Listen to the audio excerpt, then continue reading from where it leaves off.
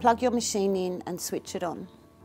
Pull up the spool holder, which is at the back of the machine, and place your thread onto the spool holder. We're going to wind the bobbin, so following the dotted lines that are on the machine, place your thread in front of the pre-tension bobbin winder and place the thread through the hole of the bobbin. Place your bobbin onto the bobbin winder and push it back against the stopper. This disengages the needle. And then put your foot down on the foot control, wind a little bit, snip the extra thread off, continue to wind the bobbin until it is actually full. Push the bobbin winder to the left and release the bobbin off the spool. Remove your sew tray table to place your bobbin in the bobbin holder.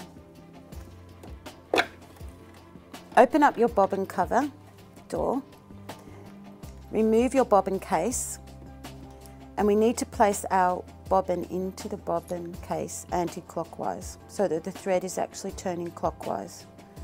Take it through the tension, holding the little lever at the back so that the bobbin case doesn't fall out. Place your bobbin case back into the machine until you hear a click, like so. Cut the excess thread and leaving about 2 inches and close your door. Place the sew tray table back onto the machine. Now we're going to thread the needle. So leave your spool cap on the spool holder, taking it through the hook at the back of the machine. Making sure that your foot is lifted up so that the tension discs are actually open. Take it around through the tension. Also making sure that your take-up lever is in the highest position for the thread to thread onto the take-up lever. Take it through the hook on number 6, which is on the needle bar. Now lower the foot, which will take up the slack of the thread. If you cut the thread on an angle, it will make it easier to thread the needle. Thread your needle.